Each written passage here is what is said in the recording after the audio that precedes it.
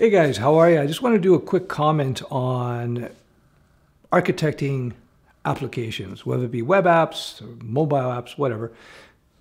Basically, structuring the basic logic, code structure, framework around an app or even a website you might be building. So one of the things I like to do is I just write it out. Now, in the old days, I used to write it out on paper. Now, though, I tend to use my iPad because I find that I can actually write quicker with the iPad than with pen to paper.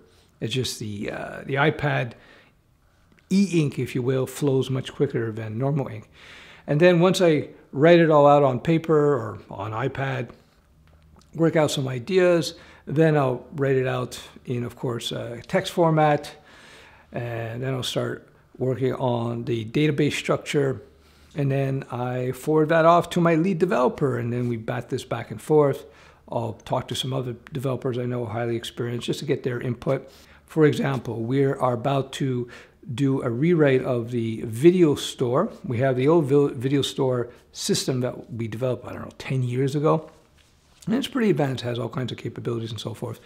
But I want to integrate now everything within the Studio Web 4 platform for institutional buyers and individual buyers as well. So I was looking at, okay, do we take the old store and then somehow integrate that with the new Studio Web platform, or maybe we should do a rewrite from scratch?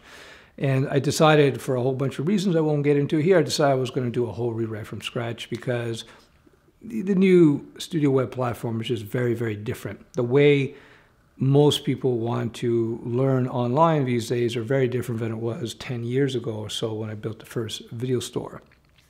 So we start re-architecting from scratch. And the reason I'm doing this video, because it brings to mind something I keep talking about all the time. I'm able to architect a new application efficiently because I have my knowledge of fundamentals, rather, is very solid.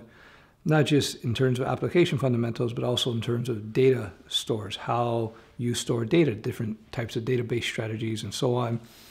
And I think about not just how easy it is to set up a database, you have to also look at, and more importantly, you have to look at the medium to long-term implications of your database structure. Because you're putting in a database because you want to store information, so it seems reasonable that you're going to want to pull out information at some point to get reports and to to assess what's going on in your business, whether it be an e-commerce shop or whatever.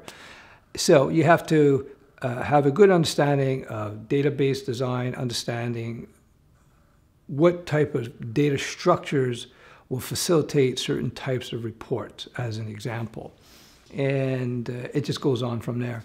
And again, that's why I emphasize the fundamentals all the time, because your knowledge of fundamentals in terms of, it could be, I'll give you an example. Fundamentals of database structure, how you organize your information and how the way you organize and structure your information, how it's going to impact the reporting down the road, et cetera, et cetera. Sometimes it makes sense to go with a relational database. So we're talking MySQL, SQL Server, Oracle, whatever. Sometimes it might make sense to go with a NoSQL database. We used to call these flat file systems. Although, as I've said in previous videos, 90% of the time plus, you're probably going to be better off with an SQL-based database. But there's some debate with that. Anyhow, so there you go. I just wanted to briefly talk about architectures.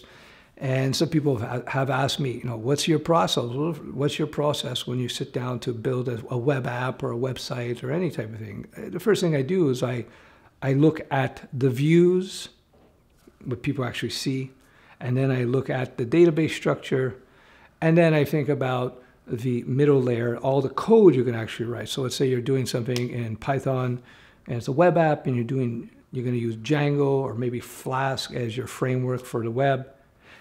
Again, I do the same thing. I create all my views, basically the HTML that people see. And then I look at the database and I structure that.